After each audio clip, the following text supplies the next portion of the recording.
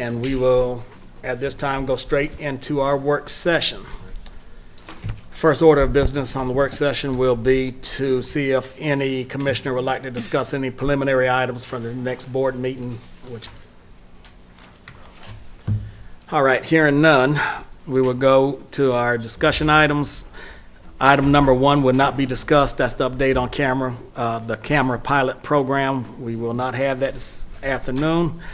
Next will be Ohio River South legislative update.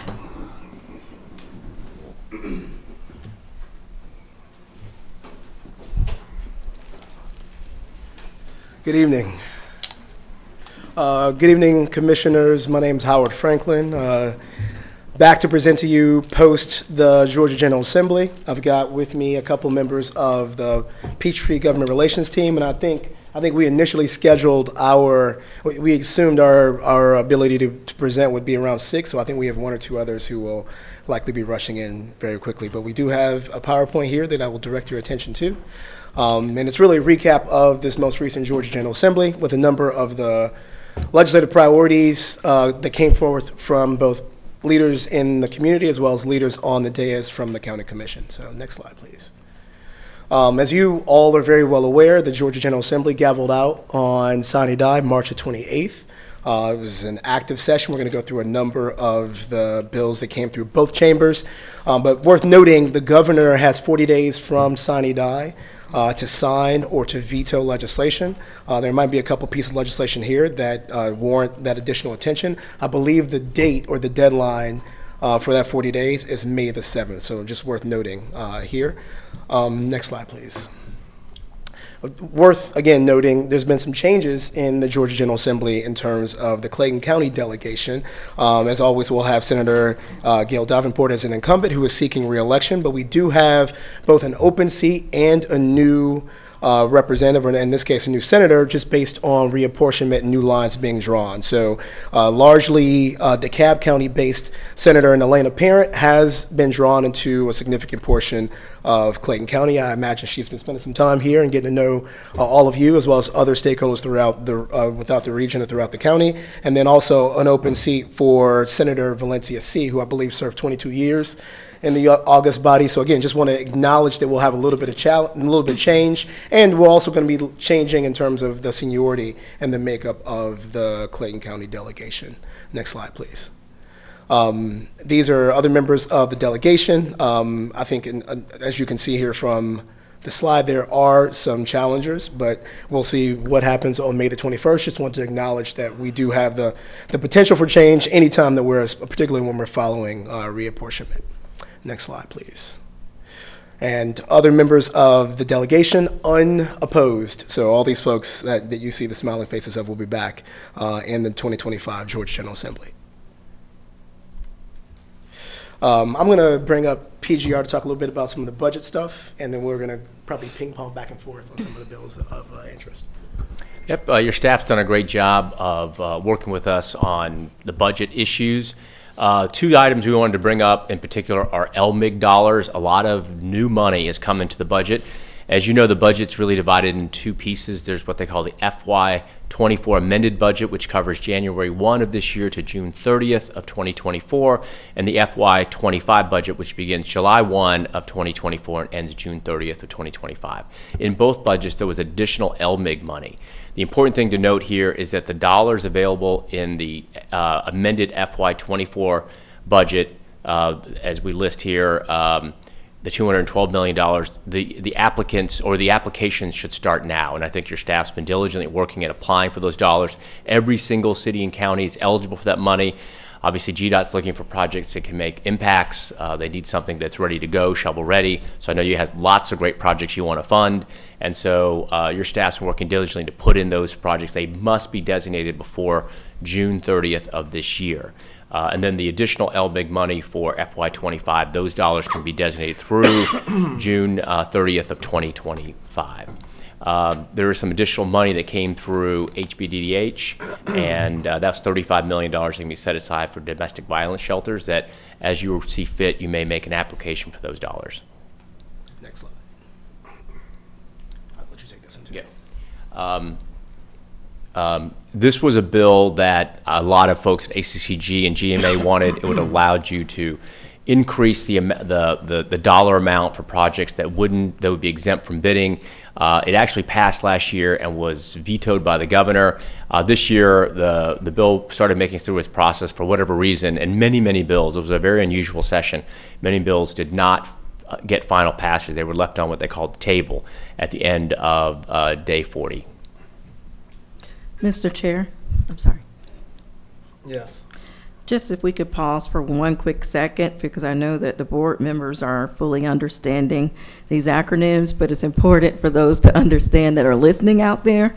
The local maintenance and improvement grant that is through the Georgia Department of Transportation, which allows for us to use those federal dollars, that state dollars of what we're talking about now, for our road projects. So what does that equate to for you? For us to get rid of more potholes. Yeah, Please go get it. proceed. House Bill 581 by Representative Shaw Blackman passed the House and Senate along with H.R. 1022. This is a very important bill for every county, city, and school board to think about. It's called the floating homestead. And what the original iteration of this bill was very detrimental. GMA opposed it. ACCG was trying to make some changes to it, and most of the school boards associations opposed it as well because it didn't have an opt-out option. In other words, whether you had a floating homestead or not, you were going to get one if the voters approved it, which they likely would in November of this year. House Bill 581 has passed, allows for an opt-out option. And if you are a city, and each city, each county, and each school board must individually have public hearings, they must have 2 public hearings, and then vote as a group to opt out by March 15th of 2025. If you do not, the floating homestead will be imposed on the county. And what that effectively means is that for a homestead property in Clayton County, the property taxes may not, if your assessment goes up 100%, it doesn't matter because your exemption will float so that you will never pay more than 3% in property taxes year over year. And in some cases, it works great. In some communities that have a lot of industrial, a lot of commercial, it works fine because they're relying on that base. But if you rely heavily on homesteaded properties for revenue, it could have a big effect on your budget, something you guys need to think about. And every city in Clayton County needs to make an individual decision on opting out of this. So it's an important bill. We'll see what happens, but I suspect that the measure will pass as a statewide constitutional amendment in November of this year. It's unlikely the voters would deny this, and so it's something we should start contemplating right away. Would there be a specific time period that each government entity would have to meet in order for the opt-out, or is it just contiguous? It just has to be prior to March 15th, and on March 15th, by March 15th, the county commission needs to vote to either opt out or not vote at all, and then you'll be automatically opted in. Okay. Yep. Do you want to take HR, the Saints bill or not? No. Oh, okay. Okay. Yeah. Okay. So one of the other issues that was a big topic for this legislative session was elections. What we kind of saw was throughout the session, the Senate in particular kind of led on these changes and these policies, and in the 11th hour, what's called an omnibus bill, which is a bill that contains multiple provisions, multiple languages from other bills, were all put into one bill. So it ended up being a pretty sweeping piece of legislation around elections. But essentially, they're beginning an overhaul of the current election system, and this included removing tabulation by QR codes for ballots. So our current system has QR codes on your ballot, and it gets scanned for tabulation. This law, if it was to be signed by the governor, would essentially make it illegal for tabulation by QR code despite it staying on your ballot. They're looking at completely changing the system and putting upwards of $250 million from the state to bring these changes down to the county level. One of the provisions in this bill, though, that I think was positive was brought forth by a DeKalb County legislator. And DeKalb County is running into some similar issues around vacancy in their county commission and not being able to set a special election. They included a provision that would fix this only if it was to be signed and only for the years to come. But there's good and bad both in this bill, and we've heard from a multitude of organizations that are fighting for the signage of it by the governor, but also fighting for a veto of it. Next slide. So a number of these pieces of legislation were actually county priorities that we heard from you about before we started in the General Assembly. I'll take them from the bottom. The delegation chairwoman and Yasmin Neal carried a piece of legislation essentially to create Public Facilities Authority. It essentially will allow the county through this new vehicle to save money on the construction and investment in county facilities. I think it was obviously a high priority for a number of different projects that we've talked about over time for the county. So I know you all will be very familiar with it. House Bill 1146, passed or carried by Chairman Ron Stevens, was focused on requiring, I believe, the issuance of water permits in unincorporated areas where service otherwise wouldn't be available from whatever source was otherwise providing the water service. So as I understand it, this is an economic development bill, one that, particularly for a county like Clayton, does have some unincorporated areas and does still need the delivery of service for private entities that otherwise wouldn't have access to it. And then as we've done over the years, we've had a number of issues around pegging the salaries of leaders and members of the judiciary to essentially to a static number, so that we're not the county isn't behind where other competing jurisdictions are in terms of being able to provide and recruit for judicial talent to represent the county and wear the robe behind the bench. Next slide.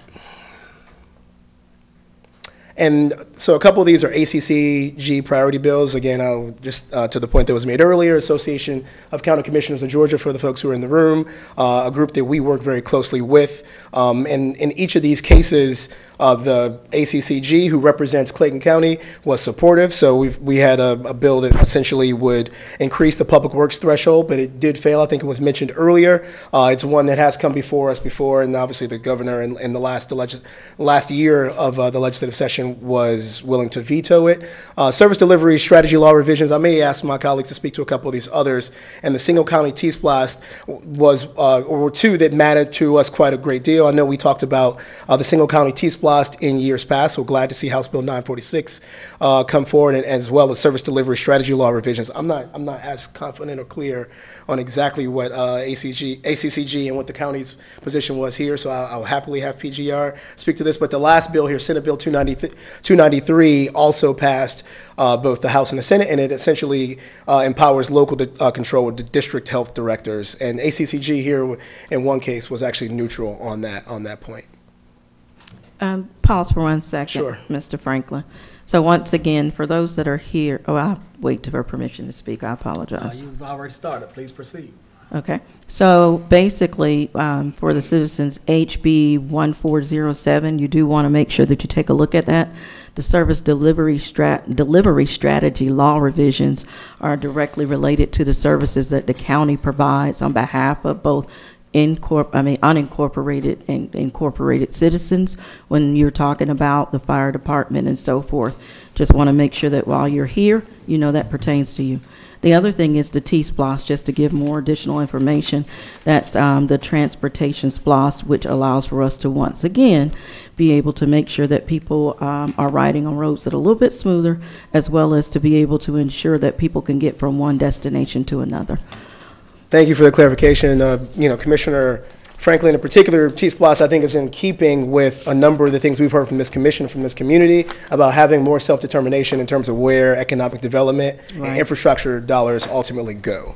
Next slide.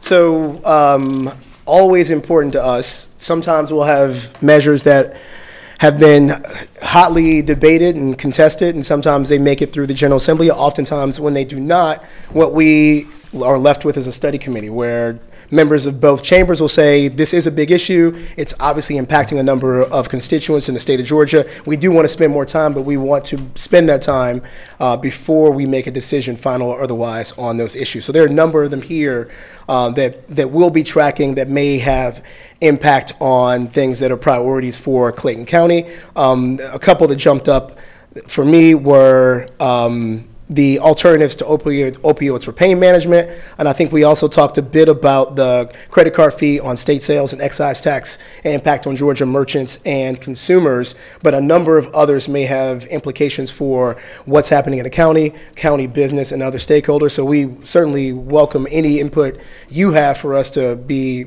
laser focused on these as they go forward. And again, worth noting, these get approved during the General Assembly. Hopefully they will survive the governor's veto pen through May the 7th, and then they typically will meet 3 times between now and December where they'll issue a final report. And oftentimes the following legislative year is when we'll see legislation come forward based on what findings were held in these actual study committees. Next slide. I wanted to mention one thing about study. Sure. One thing I did want to mention about study committees, as you as commissioners look through these study committees and decide you have a passion for any of them, please let us know, because this is an opportunity for you to testify. Mm-hmm. And we can let you know in advance if we know that this is a committee you want to testify in front of. We can get you that audience with the chair of the study committee. We could make sure you have a few minutes to go and speak your piece, so to speak, to the General Assembly and help mold how they make, what recommendations they make for the next session of the General Assembly. Thank you. Ditto. Senate Resolution 476 is one that's gotten a lot of attention. The Study Committee on Artificial Intelligence. There's been a lot of discussion about how it's going to change a number of things about the way we currently live. Delivering services at the government level all the way to private companies. So just wanted to mention this one, but I just would echo what Don said here. We definitely want your input for the study committees that matter to you. Next slide.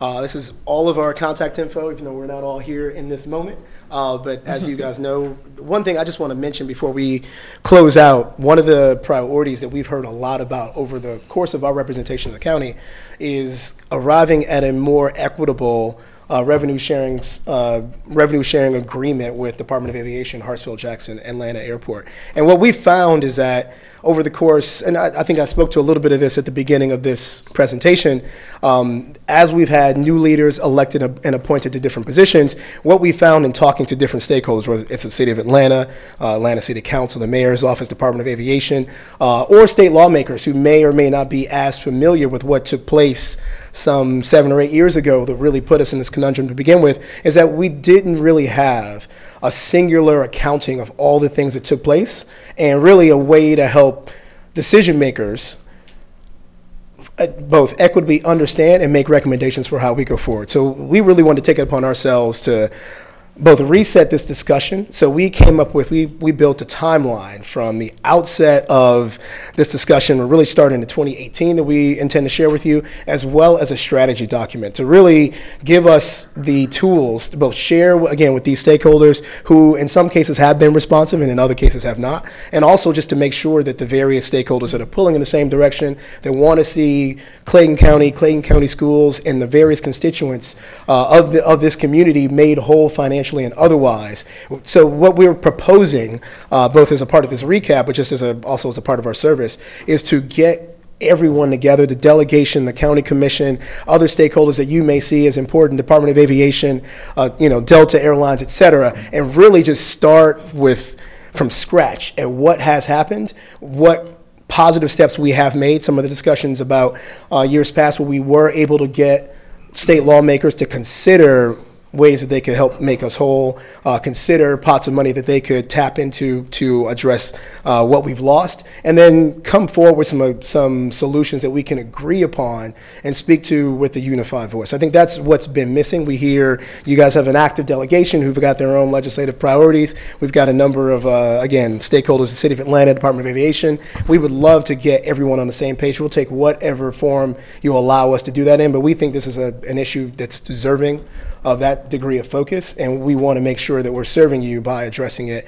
in a way that will bring everyone to the same table. So I wanted to mention that. Happy to talk about this more, and I can tell you from Tyler and Don and the rest of our team, our intent is after making this presentation, answering your questions, our intent is to follow up with you all, and including the other stakeholders that we've mentioned as a part of this process. But at this point, we'll take any questions you have. Yeah, let me start off by saying I agree somewhat of what you just said, but there has been a lot of conversation around revenue lost and how to discuss ways of recouping some of that lost revenue. We provided not only to yourself, but to the stakeholders in Clayton County, i.e. the school system, the delegation, this board.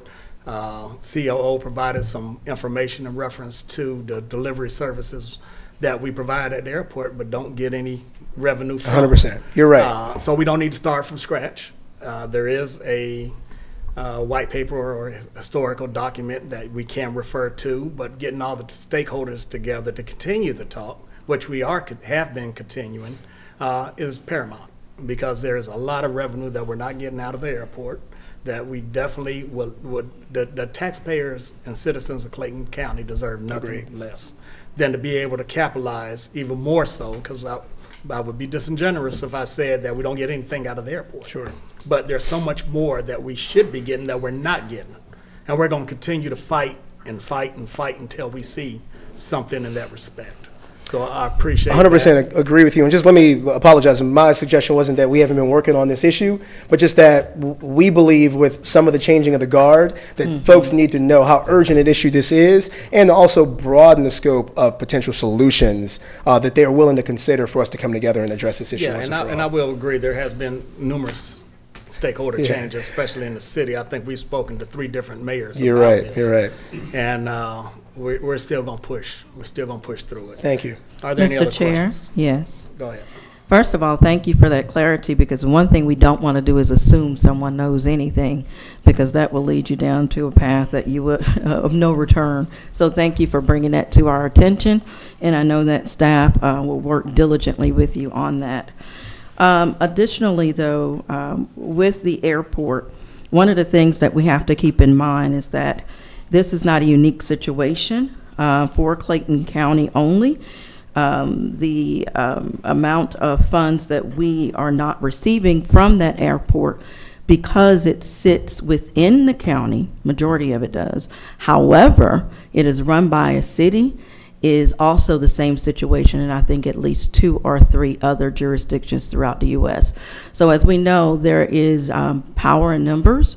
So, and I love your suggestion, but what I would like us to do is go a step further and make sure that we are communicating on a regular basis with those other individuals through our relationships that you all can help us form.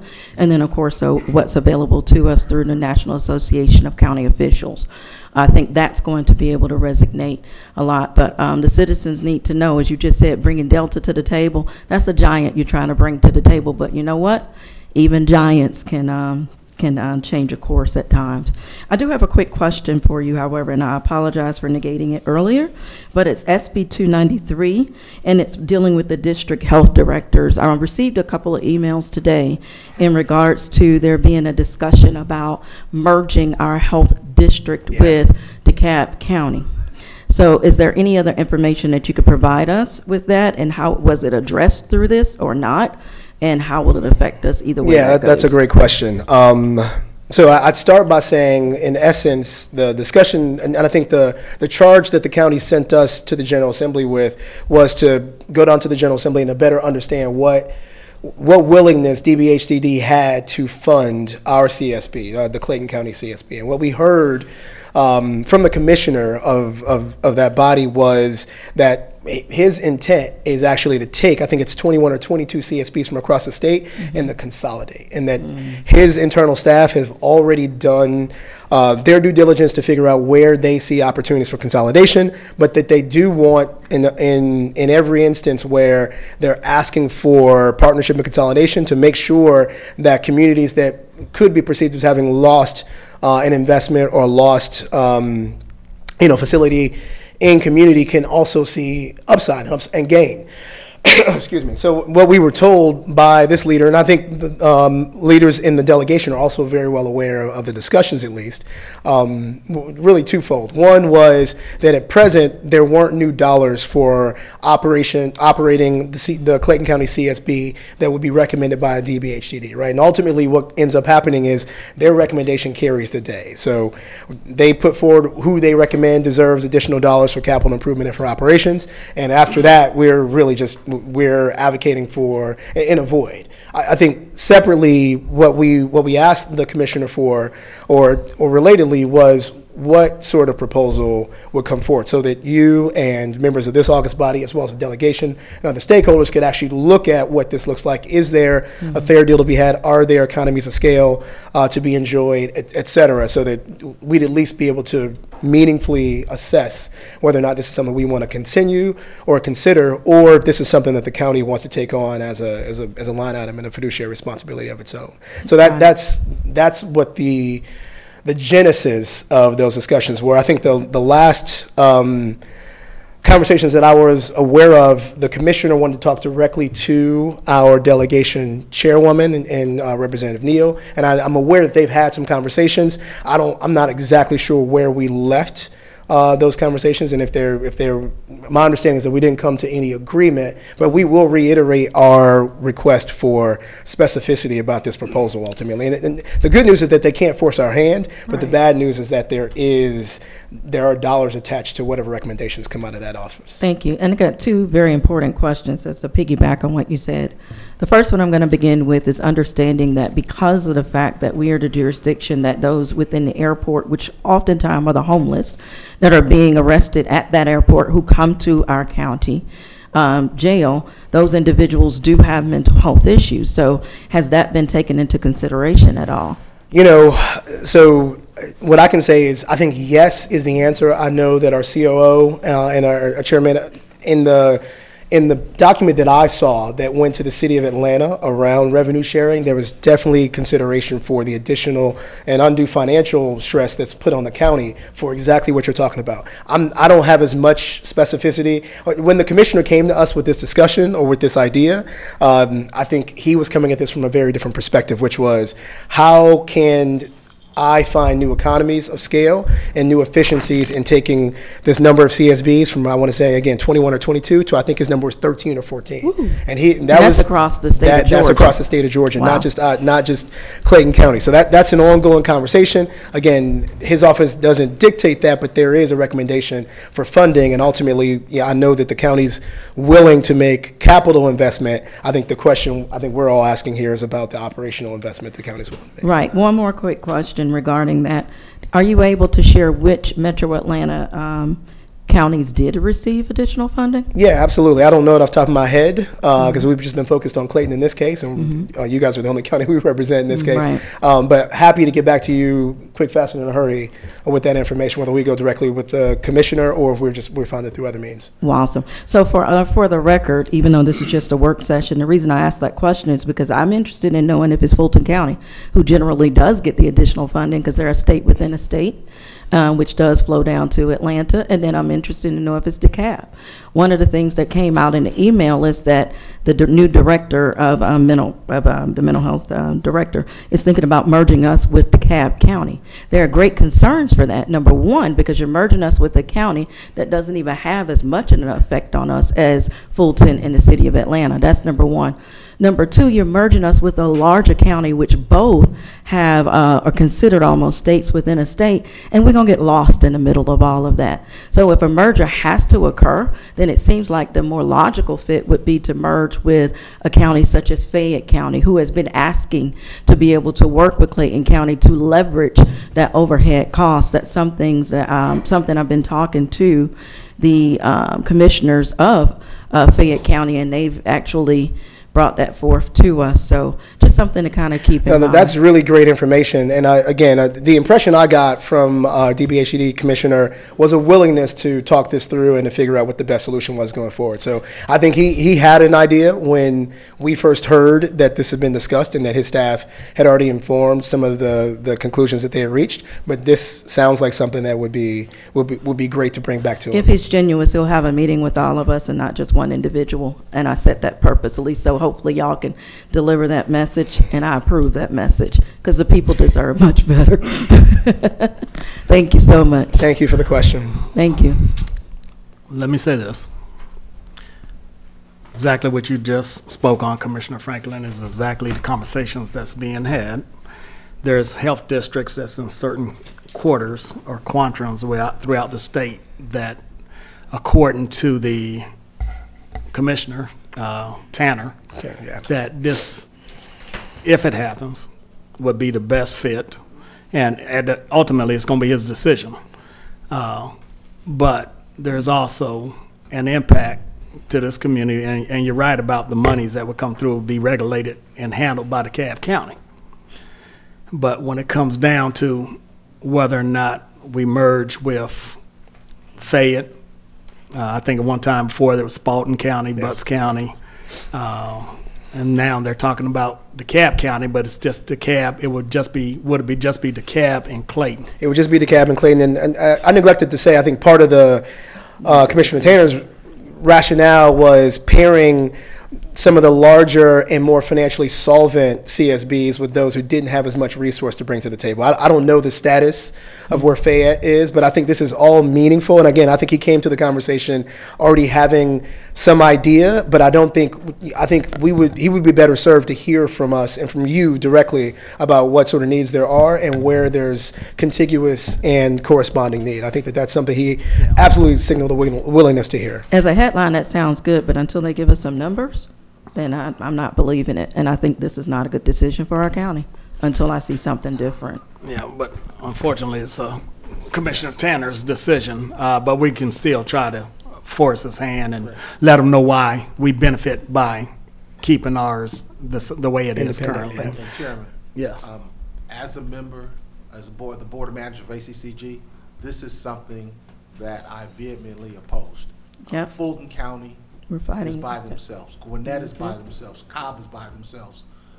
We have many of these metro Atlanta counties that are not in partnership, but we're the only one that has been held to a lower standard, I should say, and putting us under that. And with the opioid funding now coming down the pipe and applications going out as of yesterday, for the most part,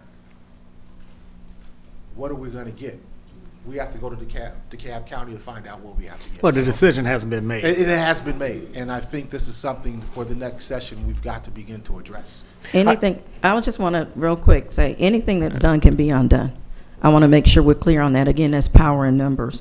If you could, and I agree with Commissioner Davis on that, because I too, as he stated, very involved with other elected officials, and this is a concern. And we shouldn't just take it and accept it. We need to push back against it. Everybody has a boss. At the end of the day, and remind us to the audience, who actually appoints this commissioner, Commissioner Tanner? Governor makes that a point. Well, that's my point. Yeah. And an election is coming up. Yeah. And let's all keep that in mind. Well, just to wrap this up, because I know when we are happy to have more conversations like these, I'm appreciative of the interest you all have taken in this particular issue. What I would say, Commissioner Davis, I'm so glad you mentioned ACCG. I think we mentioned a couple bills that have been supported by ACCG. We should definitely strategize about pulling our association into this fight. I know that there are other counties across Georgia's 159 that are also impacted by this, and have probably also have conversations like the ones we have with Commissioner Tanner. We'd love to make this a statewide issue and an issue that the association would pick up for us to acknowledge the strength of numbers that we heard from the dais earlier. So, Chairman, may I ask one last thing? Go ahead. As far as the airport goes, did I hear you say you have a strategy in place, or you're putting a strategy in place? Yeah, so we've been pursuing a number of strategies, as you heard from the chairman, right? We worked on a piece of legislation. I'll just give a quick recap. We worked on legislation to administratively or legislatively compel the city to start to pony up or to pay some of the lost revenues. We've gone directly, and I think the COO and the chairman and other members of the staff have been most engaged in the conversations directly with Department of Aviation, Hartsfield-Jackson, and the mayor's office. We've talked about, and I know you guys have kept us abreast of some of the federal efforts that have been made to potentially revise some of the rules that ultimately made it impossible for those taxes coming from an enterprise zone to be paid out to an outside jurisdiction in the first place. So I think at every level, federal, state, and local, we have been engaged. We realize that this is a very big lift, and it's so far it seems that the solutions that we've been able to wrangle out of the partners that we haven't met with your approval. So we want to make sure we're saying, let's reset, let's clear the board, and let's figure out all the things that are at our disposal. If there is a strategy in place, can this board get a copy of your strategy with your timeline and milestones? Absolutely. Thank you. Yeah. Thank you for the presentation. Absolutely. Thank you for having us. Great job, Did you you all. have something? I did. Chairman, Vice Chair, and Commissioner Franklin. Two other things that we want to ensure that we highlighted. Of course, Ohio River South and Peachtree Government Relations do a phenomenal job in providing us context about our state relationship and also ensuring that they work with our local delegation on a lot of different fronts. I just wanted for public consumption that there's been discussions with our senators who have done a phenomenal job in making some traction from the FAA side of the House. If we all remember, Senator Warnock and Senator Ossoff did a phenomenal job in ensuring that they got some of the preliminary discussion through the House committee up in D.C. to ensure that from a funding standpoint, we actually are at least at the table to have discussions about how that additional funding can come to the county. And so one of the two things that we're doing from a strategic standpoint as we work with our lobbyists is two things. Not only ensuring that they're hearing that conversation from a federal level, but also ensuring that as we get that information, there's more solvent discussions with our local community to ensure that our citizens hear specifically what we're doing from a legislative standpoint to ensure that that actually is being at least escalated in a different way.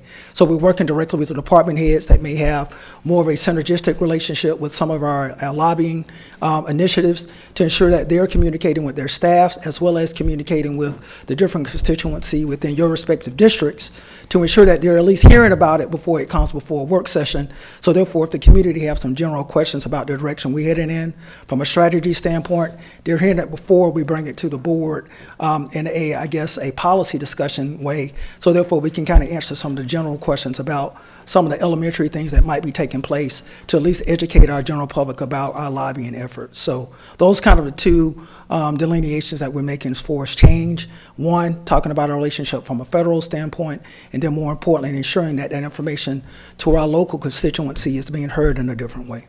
So we just wanted to make sure that we kind of elevated that as we talk specifically about our lobbying initiatives as our lobbyists come forth and give you these quarterly updates. Thank you. You're welcome. All right, thank you, gentlemen. Thank you. I think the gentleman, Mr. Cameraman, wanted to get his mic. Come on down. All right, as he's coming to next, we will hear the Leadership Awards program. Mr. Chair, Commissioner Franklin. is our Chief Finance Director here to charge him rent for leaving that mic up there? Yes.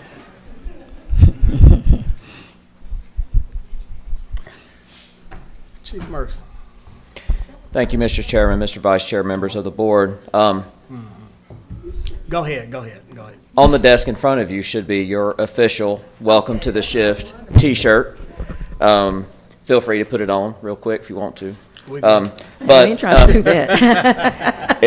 It is indeed an honor to come before you this evening and update you on where we are with the shift and some new initiatives. But before I get into it, I would like to recognize members of our department leadership who came out tonight to support this initiative and this effort, as this is for them and this presentation is for them. So if y'all would please stand. Yeah. Fellow shifters. And then specifically, members of my staff, the COO's office, Dr. Adhikari, and our Chief Diversity and Inclusion Officer, Jay Fordham, for helping me build out this program in conjunction with the COO. Go ahead, please. Thank you. So real quick, our agenda, we're just going to give you a quick update on the shift, the awards program and our objectives, and then kind of a breakdown of the awards that we will be bringing forth at the end of the year. And it's important to note that this process, if you remember going back to January of last year, we talked about kind of the board's desire and our desire to kind of have a fundamental change in how we go about conducting the business of the county. And that's from a leadership perspective and really kind of just a holistic approach. Since that time, we've been kind of going through this iteration and this process of trying to understand where we are, where our areas of improvement are, and kind of where our leadership felt they were in their professional and personal development. And that's kind of the first major initiative that we're bringing forth as a result of those conversations. Go ahead. If you'll remember, the shift comprises a range of initiatives that are dedicated to fostering diversity and inclusion within Clayton County government. Our aim is to cultivate an environment where employees thrive, excel, and find fulfillment in their work through active listening and inclusion. We ensure that every voice is valued by embracing diversity. We empower everyone to contribute to enhanced processes and organizational efficiencies within their roles. Go ahead. When we started this program, we sat down and we built out kind of what we deem our four-step process to building an engaged workforce. And this has kind of been our roadmap as we've rolled out different initiatives with our leadership and fostered different conversations with them. Step one was to define what our current culture was through our series of engagement surveys, which we rolled out over the first few months. We set an action plan of how we were going to mitigate that, and this is some of the results of those early studies and those early surveys that we did. And then we're evaluating that quarterly. We're now moving into step two of our process, which is building out our mentorship program for our department leadership. And we're starting that kickoff with that, but we wanted to bring that to the forefront by putting out an initiative to look at recognizing the work that our leadership does on a yearly basis and a daily basis for the county. Go ahead. Just a real brief timeline of some of the events that we did. As I said, this all came about in early January. I started working directly with the COO to kind of lay out what would this process look like. So in May, we sent out our first change readiness survey, and that was done just to kind of gauge where our department leadership was and where they felt their role would be in a change or a shift, so to speak. We followed that up in August with a very comprehensive engagement survey that covered about 10 to 15 different elements. It was about 55 questions long. We got that data in. We correlated all that data. That related to department interviews that were held the month of September. Chief Fordham went out, had one-on-one interviews with department heads and just kind of talked to them about diversity and inclusion, what that means to them and their organization. We then, based off all that data, broke everybody up into what we deem culture pods. Their individual culture pods, which are small groups, are on their sleeves. They have their own unique logos and team names, and those were in your culture and performance report. I believe yours says commissioners. We didn't want to name you, but we just named you commissioners. So outside of the culture pods, you remember we had the big culture pod Greg Gray event over at the Performing Arts Center. That was tied in with some leadership training, and then we had our end-of-year leadership meeting held by the COO to kind of go over where our events and where we would move forward over the next year. So briefly, just to kind of give you some ideas of where we came up with the leadership recognition program. Go ahead, ma'am. Go ahead.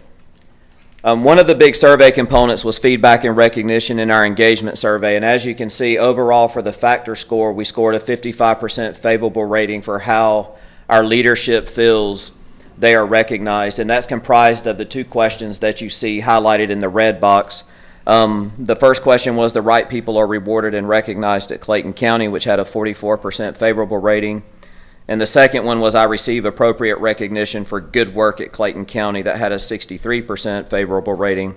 So when you factor those in together, overall it came with 55% favorable, 32% neutral, and 13% were unfavorable. So we kind of just focused on this metric and several other ones as to what is some low-hanging fruit that we can put out there to show the leadership how much we appreciate them and the work that they do for the citizens of the county. Also, to kind of increase engagement and communication back and forth between the office of the COO and our leadership and the board, because this is a top-down program that we put in play here. It was the will of this board for us to engage our leadership more directly and understand how do we create a more productive and synergistic workforce. So one of the ways that we'll be doing it is by bringing forth an engagement app as well that we're currently building out that will be a platform by which department heads can communicate with each other, as well as the COO's office about things that are going on within the workforce, not necessarily project related, but more interpersonal type relationships that we can continue to cultivate amongst our staff in the COO's office.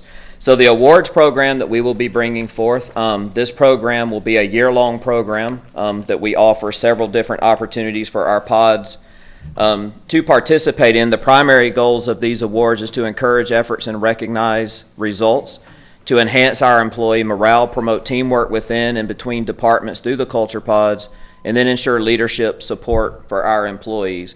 As I said, I wanted this to be an all-inclusive process, so y'all are included, and you have awards that you can also put out there. So our first award that we will issue will be called the Commissioner's Cup. The Commissioner's Cup will be an overall award that's given to the culture pod that accumulates the highest points in different initiatives hosted by the office of the COO. That may be team presentations at meetings, team trivia, cookout competitions, and more. So as we go throughout the year, we may award certain points for their participation in community events, commissioner events, whatever the case may be. We'll tally all those up at the end of the year and make a recommendation to you to issue what will be our initial this year inaugural Commissioner's Cup. So we view that as kind of a perpetual trophy, kind of Stanley Cup-ish, where the pod name will just kind of have their name on it and they get to keep it for the year. The next award, these are what we're terming Excellence in Action Awards. These are district awards. So these honors are honors exceptional employee contributions in a designated commissioner district.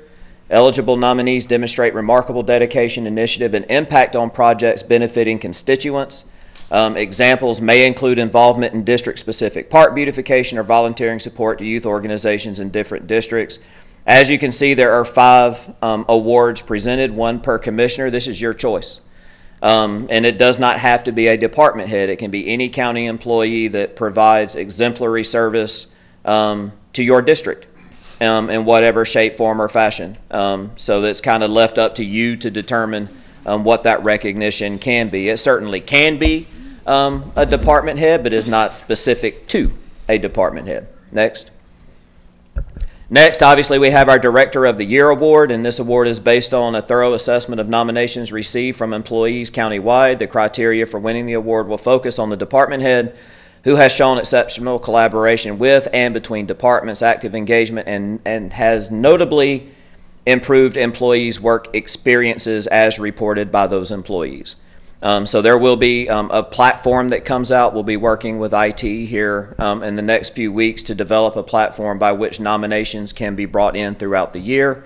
We'll gather those. We'll come up with the top 3 or so, and then we will forward those over to the board to make a decision whom they feel is worthy of the Director of the Year. Next. Deputy Director of the Year follows the same criteria. It's just held for the Deputy Director position or that number 2 kind of in management position, depending on how each individual department is structured. And then finally, the award that will be offered by the Chief Operating Officer is termed our Culture Champion.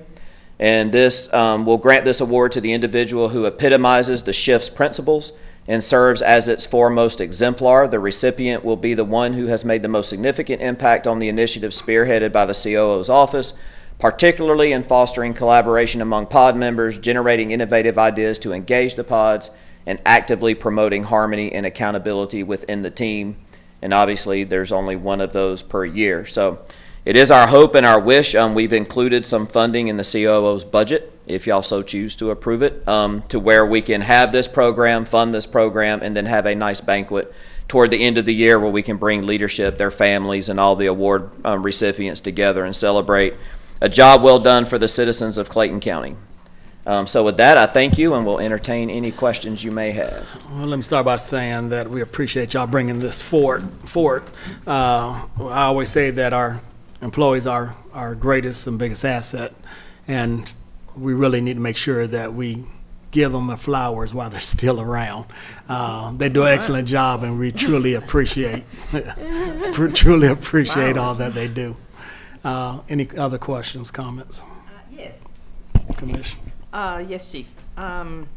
Under feedback and recognition, you had those percentages, favorable, something in the middle. Neutral. Yes, and then I think it was 13% unfavorable. unfavorable. Is there a way you can find out how did we come to that, or how did we get that number, or is it something we can do to help with We can that? dig as deep into that, ma'am, as you would like to go. So like I said, there's probably 55 questions that made up that survey. Okay. So within that, we can bore down into that and explain exactly why they feel the way they do. Okay. Well, is it something that we can work on? Absolutely. To make it better? Absolutely. And we held individual kind of discussions around the survey results, and we'll be settling those up with y'all as well to kind of go through what that survey looks like in total. Okay. Okay. But yes, ma'am, we certainly can. All right. Thank you. Yes, ma'am. Any other questions, statements? Mr. CO. First of all, I want to give a big kudos to our Deputy CEO. He does a phenomenal job in providing context to the work as a whole. But as we continue to move forward, and we know that this board has been very gracious in trying to figure out compensatory factors, primarily around monetary opportunities for our respective employees, and we're doing a great job in ensuring that we elevate that. But we recognize that sometimes just a profound appreciation for what you do on a day-to-day basis go a long way for our employees, because everybody wants to feel appreciated for what they do. And so we certainly hope the board sees value in this program and elevating that. And so with that being said, we have one of our department heads I thought has already got outside the box, and I want to publicly applaud her for a job well done in cultivating the resources as a whole. The HR department just recently did a gratitude day last week, and it was really well received by our employees. So I'd like to thank Director Ambles for her work along with her team in ensuring that we're always trying to find innovative ways by which we elevate what we do in the county, but more importantly, ensure that our employees see that they're certainly appreciated for the work that they do. So again, thank you to our team, whether it's Dr. Adakari, Mr. Fordham, and that team that really puts a lot of energy and time in our space. We just really look forward from the feedback from the board about assisting us with moving this shift in the right direction. Thank you. Appreciate you both. Thank you for the work that you're doing. Yes, sir. Mentor Protege Program update. Ms. Rogers.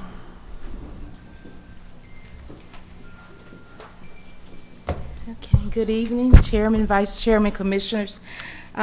As we talk about innovation with the county, once again, we want to bring to you tonight an update on the Mentor Protege Program. This is a program with the board and certainly the support of the COO's office that we actually implemented in 2022. We brought to you all last year this first successful cohort, which was our construction. We quickly moved into our second cohort, which was our A&E firm designs. And tonight I want to give an update on that and also make sure that you're aware of where we're at with our new cohort. So I'm going to allow Eddie Eves, who is our compliance officer for our program coordinator, to give you all an update on where we're at with our mentor program. All right. Thank you, Carol, and good evening, commissioners. I'm extremely grateful to be back in front of you today to talk about the Mentor Protege Program and the ongoing developments and updates that we've seen since the first cohort. We have been able to really refine and streamline the processes within the Mentor Protege Program to a point that we are now 3 cohorts in. We've seen a multitude of success with our different proteges, and we'll jump right into the presentation to get that started. So the purpose of the Mentor Protege Program is to help our eligible small businesses gain capacity and opportunities to bid on county contracts through partnerships with more experienced companies that are willing to fulfill that mentor role. We've been able to secure some really tremendous companies to actually come on board the Mentor Protege Program and actually work with our small local business community to develop their competencies, really help them get on a track with their business to be able to go out and do business with the county and to build up their respective competencies within their organization. Right. And an overall overview of the program was created in February 2022 and was implemented with the mission to foster a more competitive environment for our Clayton County projects and building a broader base of our small local business enterprises, which is our SLBEs. The program's immediate objective is to strengthen the long-term stability of our SLBE firms. So again, cultivating those partnerships to be able to really learn and strengthen their respective competencies in their organizations and focusing resources on critical business skills so that suppliers will need to compete successfully in the open market. So again, we've been able to see with the partnerships between our mentors and our proteges, across a multitude of construction, A&E, and now going into our third cohort, our construction cohort, the ability to go out and bid on these contracts and do work with the county. All right, next slide. All right. Trainings and resources. Our proteges have attended virtual workshops and trainings where they have gained invaluable knowledge on contracting and topics tailored to areas of their company's development. Some of these topics rely in bonding, again, putting them in avenues where we can give them those training and skills to be able to go out and bond, acquire bonding, and also their respective competencies when they're growing in areas such as estimating and contracting, things of that nature.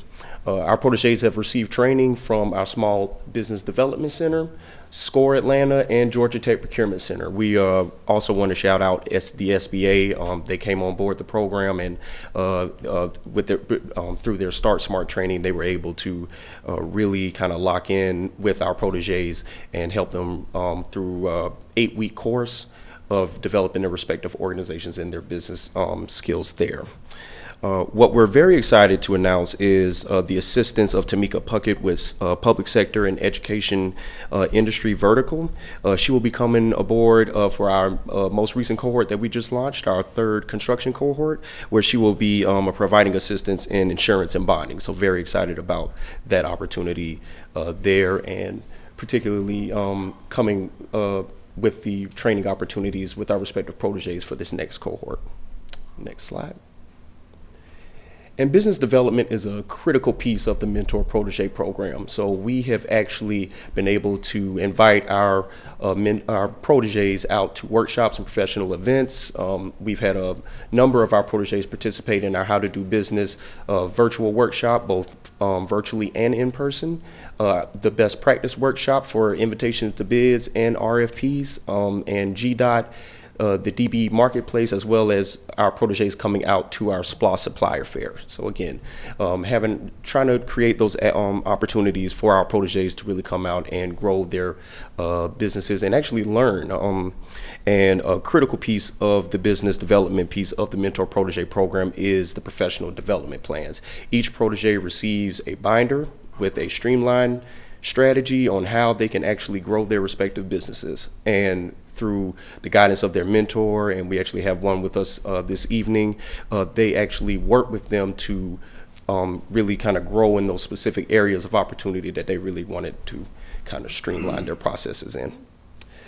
Some virtual trainings that we've been able to offer over the course of the program is pricing models for successful businesses, legal requirements for small business administration, how to create a capability statement and great elevator speech. I can definitely attest in receiving capability statements for this cohort that a lot of the training that the program has offered is really helping our small local businesses grow in their respective competencies there.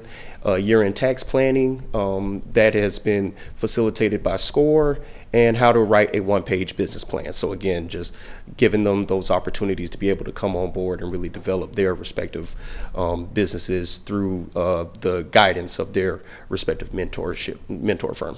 Next slide. So as with any program, we really want to monitor the successes and challenges. With the challenges, I can definitely say that we've been able to see our proteges really step up to the plate and address those challenges. So with that, I'll talk about the successes first. We'll go, some of the successes that we've seen with the proteges is their recommendations for building capacity. Our protege firms have been able to significantly, benefit from mentors' tips and feedbacks and gain insights into operational efficiency, project management, and workforce development. So again, all of this is in their business development plan. They work with their mentor on a monthly basis with those respective skill areas. Our mentor-protege interactions when it comes to building capacity has gone into strategic planning that has provided frameworks to assess their strengths, weaknesses, and implement initiatives for overall competitiveness in the marketplace. All of this is on a month-to-month basis with their respective mentor firm. Supplier networking. Our mentors have done a tremendous job with growing our respective proteges in project collaboration discussions and market exploration, and particularly expanding the protege firms' networks and connecting them with potential suppliers and facilitating those strategic partnerships to access specialized expertise. And lastly, opportunities to bid. We've been able to see our protege firms actually, through their mentor encouragement and involvement, pursue bidding opportunities both with the county and leveraging insights and industry connections to develop those competitive bids and explore a wider range of project opportunities. Now, some of the challenges, and again, we've, through the course of our cohorts, been able to see our proteges really step up to the plate in this regard, has been access to financing. So they've communicated those specific components. Mentor engagements have included discussions on refining their financial processes and procurement strategies and providing insights and guidance on accessing those financing options. Our protege firms have actively participated, again, just stepping up to the challenge for these opportunities in discussions with mentors regarding project collaborations and new market opportunities, which have led to them actually going down respective avenues for securing financing through partnerships and project funding arrangements. The ability to obtain bonding, again, which is why we are fortunate to be partnering with a public sector and education industry vertical in this regard. They've communicated over the course of the program that in project discussions, their market exploration has opened doors, and particularly with their bonding capacity through discussions with their mentor. And this has necessitated bonding to our respective protege firms through practical context and exploring their bonding capacity and reliability. With the additional ability of them obtaining bonding, the protege firms have actively bid on projects with their mentors and have actually benefited from mentor introductions or endorsements, bolstering their credibility and increasing, their likelihood of securing bonding from insurers or bonding companies. We have seen through our protege firms that their ability to actually go out with bonding companies and actually secure bonding has actually grown exponentially over the course of our cohorts. Next slide. We've expanded our outreach efforts, so we have now created the first edition, now third edition, of the Mentor Protege Program quarterly newsletter. This newsletter just it basically encapsulates both what that current cohort is doing and overall what the program is doing over the duration of that respective cohort and over the duration of the program itself. We're 3 issues in now, so if you get a chance, I was like, go check it out on our the Clayton County website. It's pretty dynamic to see, the work that our mentors and proteges particularly have been doing over the course of the program. And we had the great fortune to get with the communications department and launch the first episode of the Mentor Protege Program podcast. That launched in September 2023. I'm sure Carol will have us going back at some point to discuss a little bit more about the tremendous work we're doing with the program. Next slide.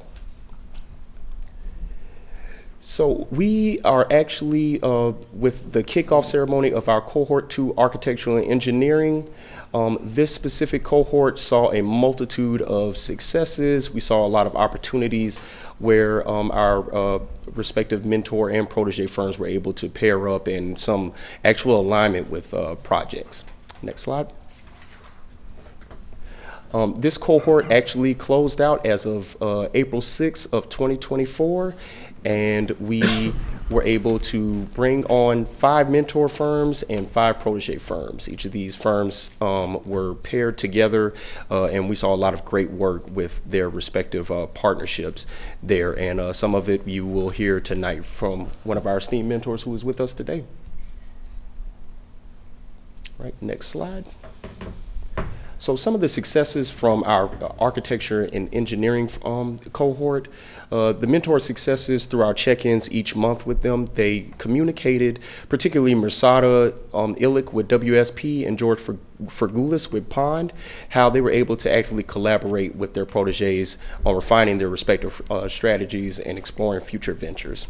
The mentors were actually able to really line up with their strategic guidance with their proteges, and some of our mentors, such as Keith Solomon with Gardner and Talia Scott with Moody Nolan, were able to provide strategic insights and celebrate those respective achievements with their proteges, and particularly emphasize the importance of the month-to-month communication and when it comes to overall project success with our protege firms.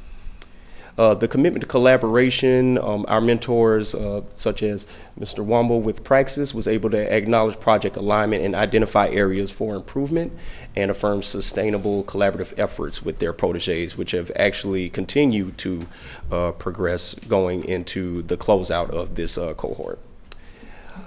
Our proteges communicated some remarkable successes, particularly in the areas of just how efficient the process with that we've gotten with the mentor protege program. We meet monthly with them. They communicate to us what's working with the relationship, with the partnership, what's not working. We address those challenges internally and through discussions with the mentor and the protege, come to a relative resolution when it comes to their respective any issues addressed.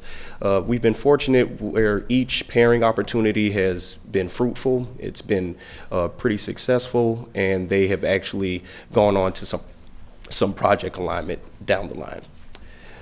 And some of this has been in construction projects and strategy meetings. Proteges such as Chwafe Architects and RNSC Technologies with this specific cohort have actively pursued project opportunities both in Clayton County and outside of Clayton County. And they've addressed their respective challenges and sought mentor guidance to enhance their networking and pricing strategies. And just overall proactive engagement with our mentor and protege firms. They've demonstrated proactive engagement with their mentors, reporting progress on projects, and expressing overall satisfaction with the program. So again, they've been able to really go out into the county with the guidance of their respective mentors and work on their specific project strategies. Next slide. And we are fortunate to now be in the first month of our cohort 3, which is our construction firms. We brought on for this cohort 3 mentor firms and 5 protege firms. We were actually able to re-engage Meja Construction, so definitely want to give them a shout out. They were actually a mentor in the first cohort and decided to come back in and engage with the county to be able to take on not just one protege this time, but 2 proteges. And they've been facilitating services with them. I think their first meeting is next week, so we'll be checking in at the end of the month with all of our mentors to see what's been working, what may not be working with the program, and as we get this cohort up and running. Next slide. And this is our cohort 3 construction.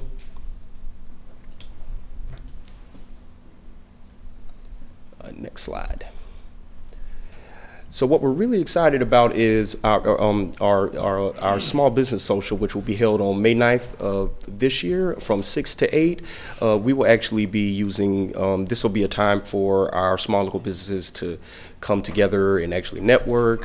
We will actually be closing out cohort 2, our A&E cohort, at this event, and just ability internally with central services to be able to show our appreciation to our small local business community, and really celebrate the work that they've done both with the mentor protege program and just our SLBEs as a whole.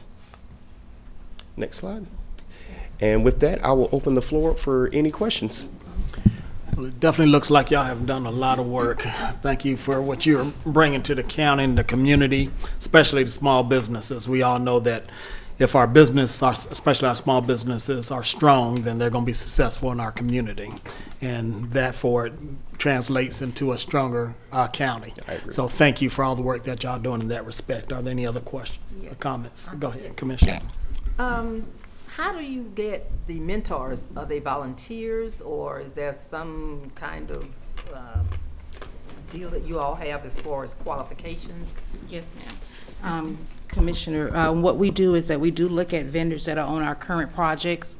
that are performing services, and we go to them first to see if they have availability. So Pond Company, one of our A&E firms, also participated as a mentor. So we always go there first because they're familiar with the county's procedure, policies, and we think it is a good faith effort to give back to the county to assist our small local businesses. So that is one of the things. And we do have criteria that they have to meet. There are certain expectations that that mentor has to have in order to ensure they have the resources to assist with our proteges. So yes, ma'am, that's where we first started. And if not, we will also look at vendors who have done work with the Clayton, the Board of Education.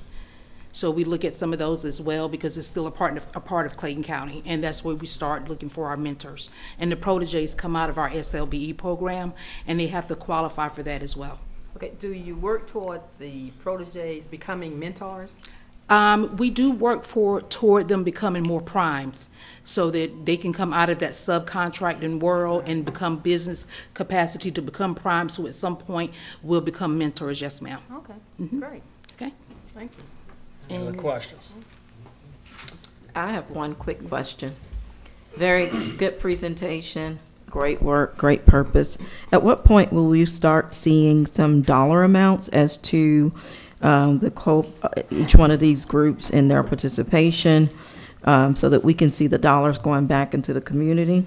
Also, are we able to know if each one of these five I guess proteges, how many of them are actually based out of Clayton County? Because the deal is not just to get small businesses involved, but to get our dollars circulating around our community more. Because we have so many contracts, and they go straight out of our county. And I'm so glad y'all are going to Flint River. I was trying not to say this. So one of your proteges will probably say they know that floor needs to be replaced, and I won't have to keep getting complaints on that construction project. Great question. So what we do look at is, as far as the dollars, what we look at tracking is the number of bids that they have been awarded by their participation in the program. So I'll give you an example. We bought the first construction cohort to you all last year, and one of our proteges out of that, even though she didn't win a contract with Clayton County, she did win a contract with the surrounding county for, I think it was $250,000. So we're able to track that if they are participating in our bid process, if we can see what they have been awarded. The second part is when we talk about vendors that are in our area, the whole purpose of us doing the proteges, they have to be a part of the small local business program. Therefore, they are already within Clayton County. If not, they're within the county surrounding Clayton. I'm very clear on that because I once did that process, but I want to specifically know, just as you stated in the next presentation, for me, my one ask is to bring more quantitative data. I have no questions of the quality of your program, but in order for us to know whether it's truly working or not and what's the impact, we need the quantitative data. Because if this, and I'm happy for the individual, but how is it helping our basis of our economy if we are sponsoring it, if we're putting the money into it? Because when you're looking at the area, that's the metro Atlanta area. I want to know how many other small business owners that live in this county, based out of this county, are a part of this program. And we can certainly bring those numbers back. I think one of the challenges that I will always say with SLBE is making sure that we have vendors registered in Clayton County. I have the same concern as you. When we started implementing this program, I'm looking and I'm like, okay, all our small businesses are coming from the surrounding counties. Part of that challenge is having those resources within Clayton County. How many construction companies do we have? How many A&E firms do we have that we can recruit within Clayton County to become SLBE? So we have to look at what the county is producing for businesses to determine how do they match up with services that we need. So we get vendors to register, and a lot of times it's not in service areas that the county needs assistance in. So we're very, very, very vigorous about going after Clayton County businesses. We actually work with community development to get the Clayton County business license information, and we go directly to those vendors. But once again, the services that the county needs has to line up with the businesses that the county is producing, and that's sometimes a challenge. Got it. Thank you so much. Carol, I think your program will help with that. Right. To promote more businesses, small businesses in Clayton County, and the more they learn about it, then, you know, the more participants we'll have. So I think what you're doing now will help with that. And we've had vendors that actually actually brought into the county a I would say like a substation. So we've had vendors who want to be a part of the SLBE program realize, hey, I'm out of bounds. If I move and I have a satellite company in Clayton County, will that help me? As we enter now into the construction phase, we're getting ready to release a lot of SPLOST projects in construction, then we're looking forward to having those vendors on board as well. And before you all have any more questions, we do have one more little presentation we want to present, so I'll. We're talking just about. 1 minute, we'll make it quick, Bishop. Talking about kind of tangible, measurements of success with the program. We feel that, the testimony of our mentors and proteges is a big part of, at least a small piece of what the program is doing. So, next slide, please. Without further ado, we wanted to bring up one of our mentors from our A&E Cohort 2, Mr. Garrett Wama, to talk about his experience with the program. Okay.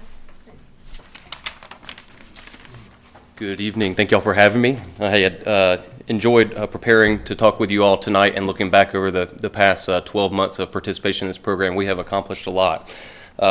Myself and my business partners are so appreciative of the opportunity to have participated in the Mentor Protege program, and I definitely want to thank Eddie and Tammy and Carol for their leadership and guidance throughout the process. I know I speak for the whole cohort when I say that their encouragement and leadership was motivating and the core of the program's success.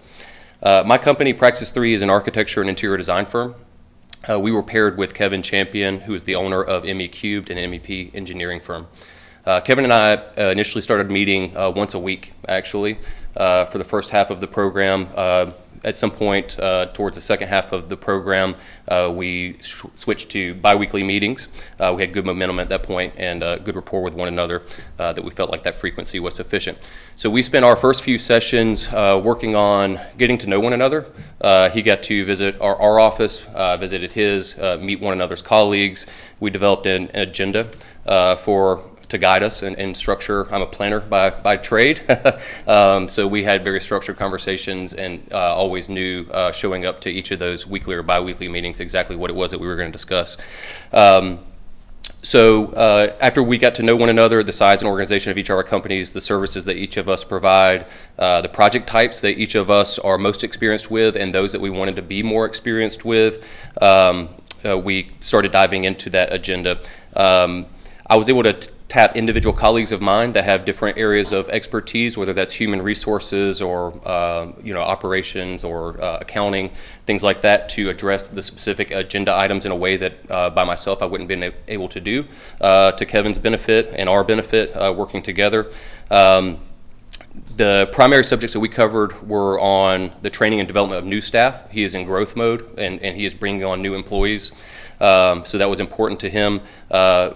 Both with experienced colleagues, he's looking for other leaders within his organization, as well as internship programs to continue to bring up the next generation of engineers within his organization.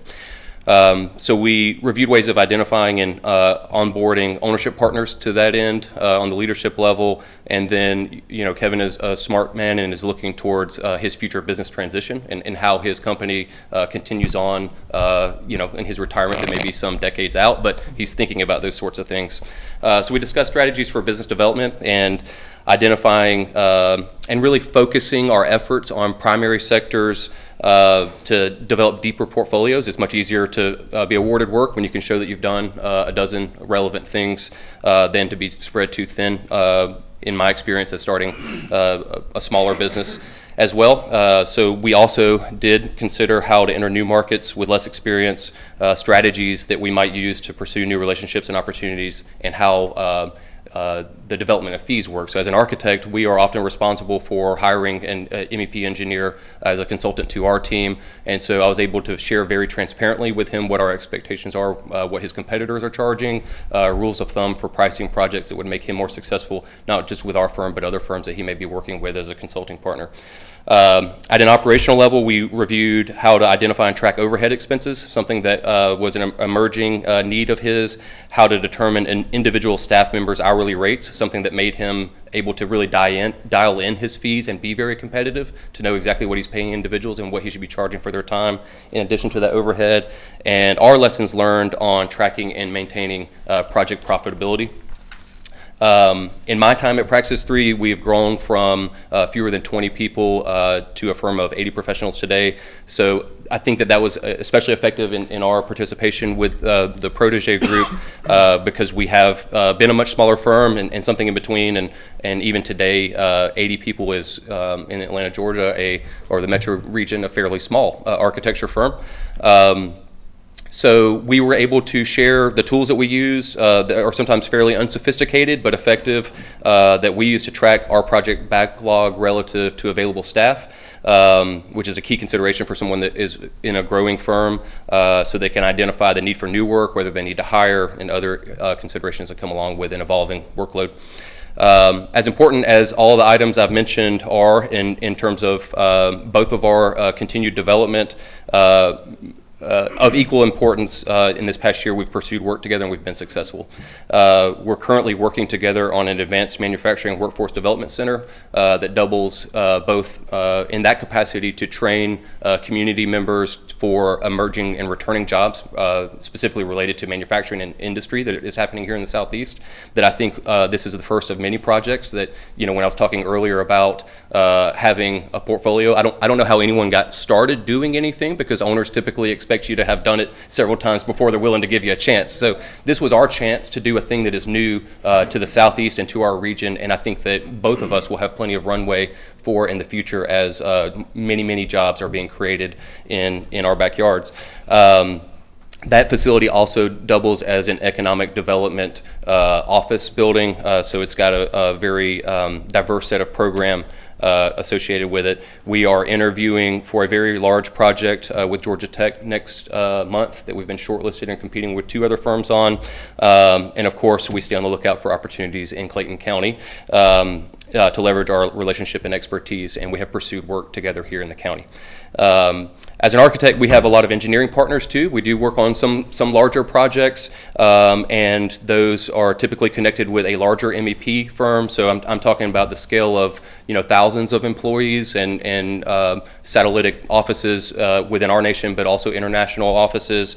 And we had the thought and idea after a conversation with Kevin's group that they might benefit also from knowing some of their what could be perceived as competitors, but really took on the challenge to be sort of extended mentors and work with Kevin's group. And that's been really interesting to watch, because there are projects that the 3 firms, my firm as the architect, but then a very, very large MEP firm and Kevin's growing MEP firm are all collaborating together. There are projects that they have continued working on together that do not involve me at all. So I feel like a proud parent in some way, and watching them grow and develop their business. And I hope that he continues to answer my phone calls when I need MEP engineering support.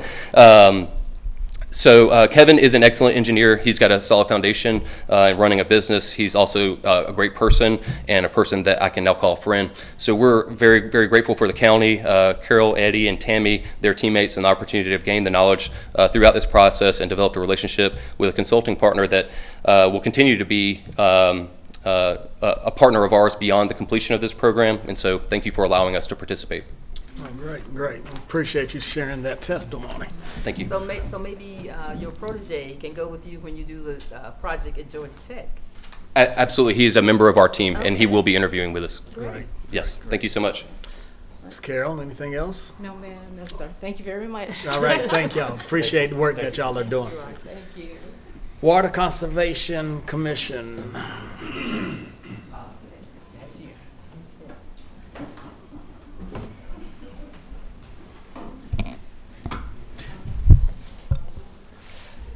Do you have the slides? Very good, thank you. Good afternoon, Commissioners, I should say. And my name is Daniel Small, and I'm representing the Georgia Water and Soil Commission, and also the Clayton County Soil and Water Conservation District.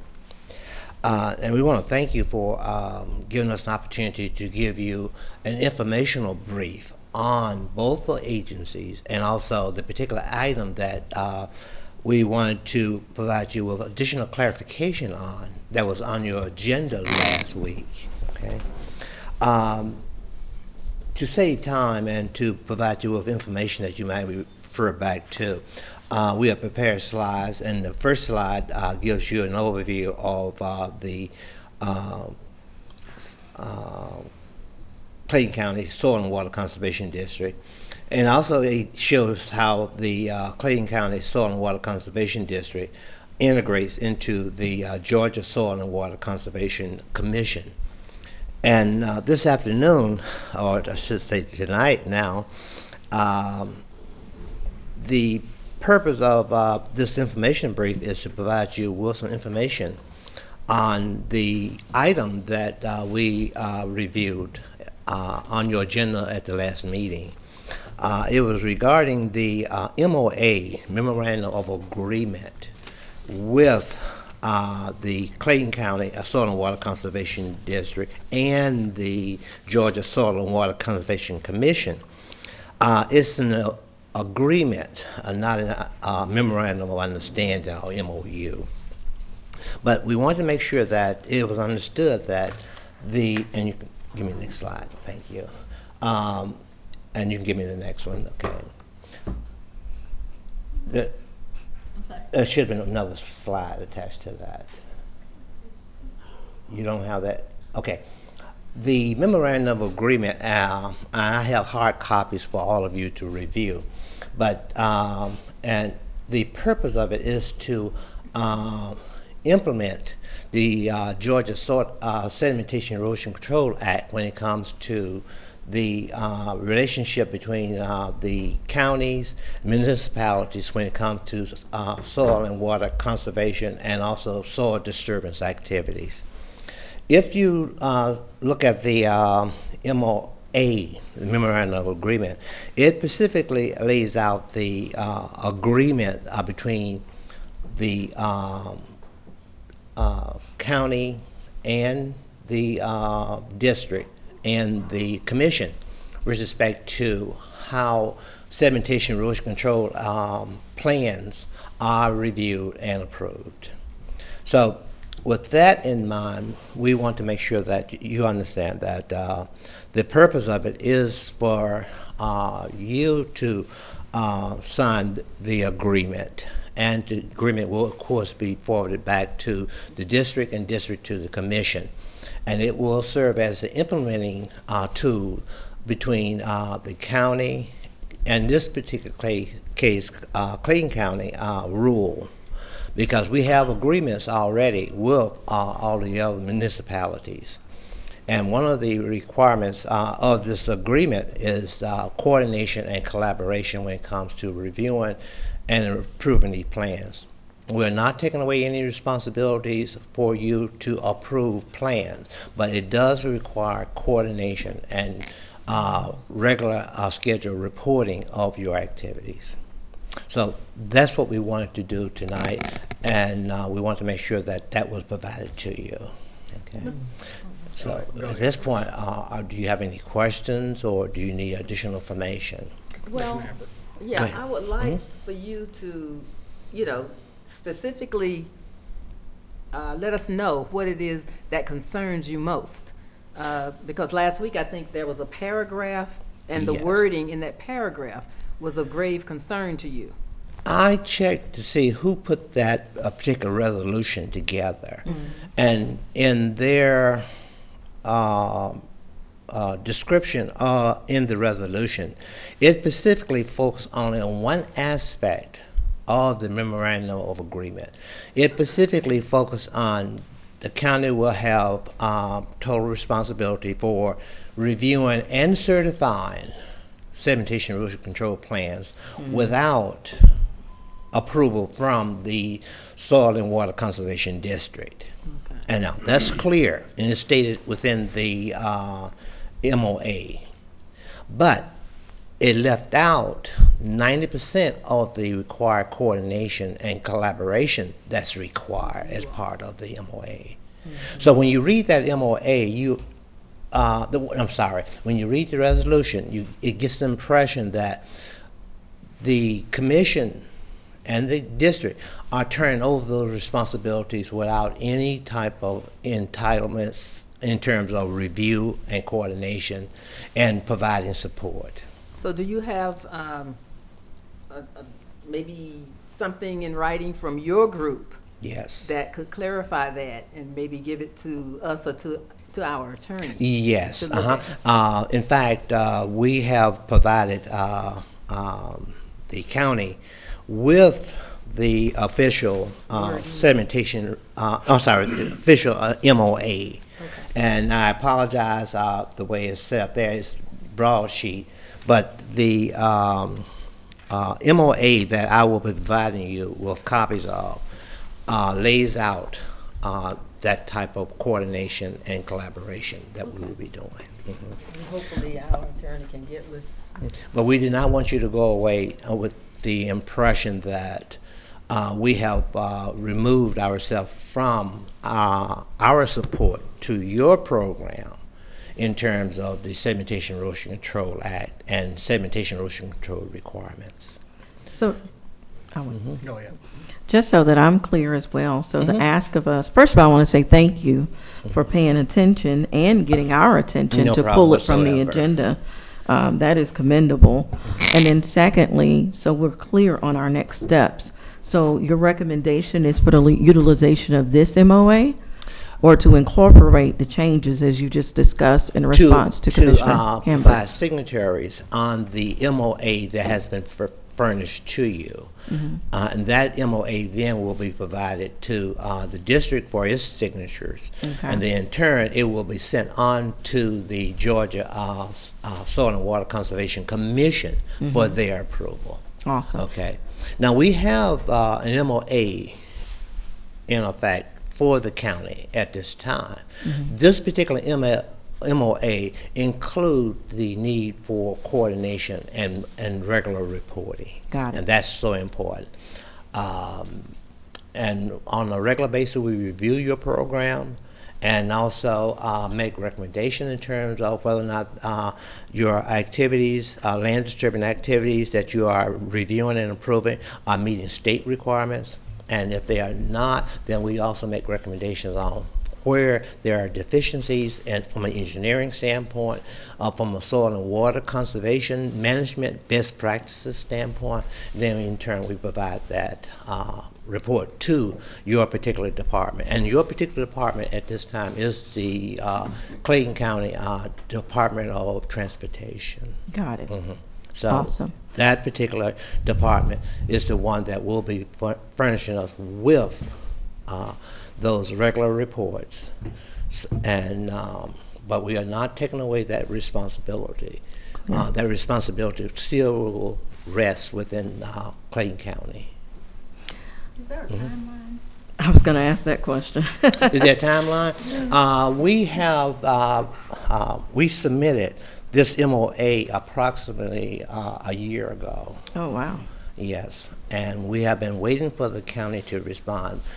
In talking to the representative for the commissioners here in the county, they explained that there have been several situations where information was not being request was not being complied with, and as a result, it extended. Okay. For a whole year. Yes. And at this point, we are ready. At this point, at your next meeting, if you can see, we'll sign that MOA and providing it back to us, then we in turn will sign and then turn forward it onto the Georgia Soil and Water Conservation Commission for their signature. And of course, they have to be notarized. Thank you, sir. Go ahead, Commissioner. Yes. Can we, I mean, Mr. McTarkin, is there anything you'd like to add? Okay. Please. Okay. A couple of clarity items, as Mr. Small addressed. There is a current MOA, so the urgency is to authorize the new MOA that their Soil and Water Commission has requested of the county to do. I think the the uncertainty came between the language of the MOA, which they provided to us, which was presented last week, and the language what Attorney Reed put in the resolution, which, as we know, doesn't regurgitate everything that's in the MOA. So I think that's where the concern came about. The resolution didn't speak to all the parts of the MOA, which most resolutions do not go into multi-page MOA language. So I think that's been clarified now, and we're good to move forward with the MOA as originally presented by their organization to us without concerns moving forward. Hold on one second, Mr. Chair. Go ahead. So I have a question on that. So if there's a space of ambiguity, why would we not clarify that? Well, I mean, I'll be happy to get with Attorney Reed to make sure the resolution specifies the finer points or the higher points, I should say, of the MOA to make sure it addresses all the concerns of the requirements. But the MOA is what he has here is what they provided to us. Okay. So The only reason I say that because it's not a problem until it's a problem is what I'm mentioning. It's not the MOA. I do believe that some emphasis has been placed on the resolution that Correct. you had in your agenda that was not totally worded to reflect exactly what this particular instrument would serve. I'm very clear. That was a concern. And that is important for it to be accurate, so thank you. And hopefully, Mr. Reed and his team will get that done underneath our current, operations division. And also, Speaking the of descriptions microphones. that I've given you in the presentation will give you more information on the role of the Clayton County Soil and Water Conservation District and the Georgia Soil and Water Conservation Commission activities and support to Clayton County. Okay. If I may ask, Mr. Chair, can we get that resolution at least sent over to the board prior and to the conservation representative so that we don't run into what we ran into before? It is imperative that these things do coincide in a definitive manner. I have extra copies here that I can provide. That would be great, sir. And you can email me as well. Any other questions? Thank you both for the presentation and input, you. Mr. Matarco. Thank you, sir. Madam Clerk, that's the last discussion item on the agenda. At this time, we stand adjourned. Thank you.